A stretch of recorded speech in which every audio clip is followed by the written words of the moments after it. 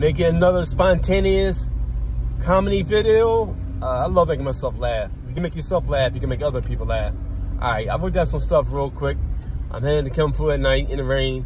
But anyway, starting out, Jeff Ross is a comedian. He said, am I the only one that gets the Bible, Lord of the Rings, and Game of Thrones mixed up?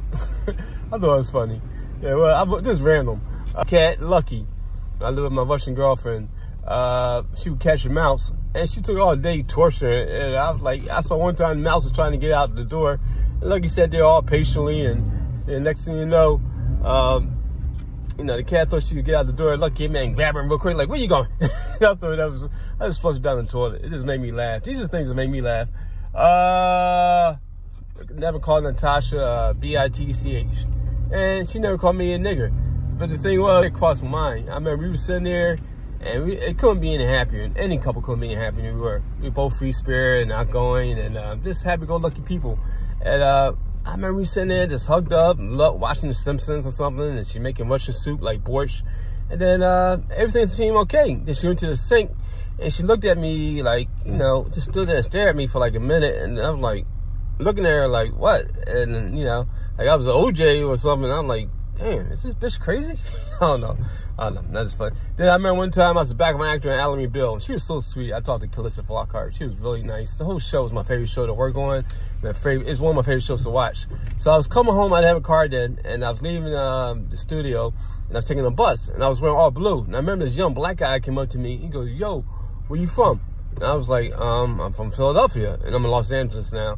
And he looked at me like, what? He said, what set you with? And I'm like, I said, I had these clothes I was carrying because she had to carry some clothes to the set for a background actor. I said, I just came from Alamy Bill. And he just looked at me like, what? So that man saved my life. Another time, I wrote down real quick. I'm getting going to the expressway. I'm trying to read this. In the dark, me and Natasha went on Miami vacation. We drove 200 miles to Miami. And we didn't know women go topless down there. And I was like, yo, we both was shocked, But anyway. And a judge. Okay, yeah. I'm an EMT, ambulance driver. And one time we took a guy, he was in the burbs. He was a heavyset white guy. He was actually a judge. And just say he had Tourette's syndrome or dementia or something. And I swear on my life, he was telling his wife, and his wife was with him. And she would say something like, my granddaughter, was talking to the other EMT lady, my granddaughter just went to some college. And he goes, shut up, bitch.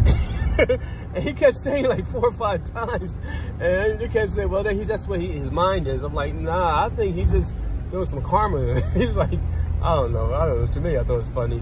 And then I remember one time, Natasha and I was having sex in the hallway. We lived in a Victorian house with 6 apartments. It was converted to 6 apartments. And we was in the hallway one time having sex at, standing up rather. And I was like, well, when the neighbors came out and saw this, that would be really trippy. What else happened here? I got it down. Matt, my roommate in college, he committed suicide over his wife, and he was wild though. He looked like he's black Chinese, and I should tease you. He looked at the guy from the rap group, Two Live Crew. But anyway, one time he was on his gold chains, and he went to the mall. He told people he was LL Cool J, and they believed him. And but anyway, the way I met him was on work study. I was on a swim team at Lincoln University, and then I went there as a lifeguard for work study, and he was, the charge of it or whatever. And the first day I thought I was cool. We had a good look, strong body. I sat in a chair, and first day as a lifeguard, and he came out and people were in the pool, right? You had a deep end and a shallow end, and he came out with a canoe and started actually canoeing in the swimming pool where people were swimming. I don't know. I remember one time we drove down the one-way street on purpose, the opposite direction, and we hungry people like, just move out. I don't know, man. Sometimes being too reckless, caught up with him, I guess. I don't know.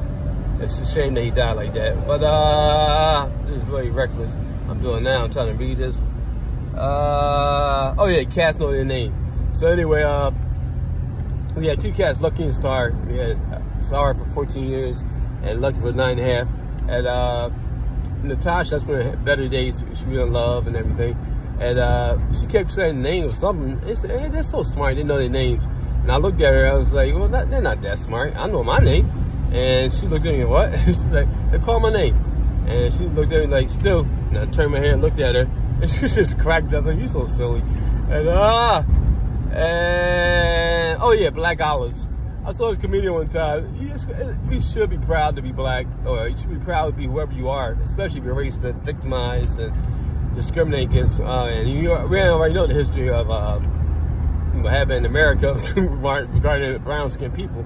But I remember sometimes you get too far out there, and I remember this comedian, black comedian, he was showing about his uncle got too race conscious. And he'd be like, why they got the green olives in the jar and the black olives in a can? It's conspiracy, my brother. And I was like, yo, that's going too far. And I can't read this before I might crash, so I better just stop. I like this video.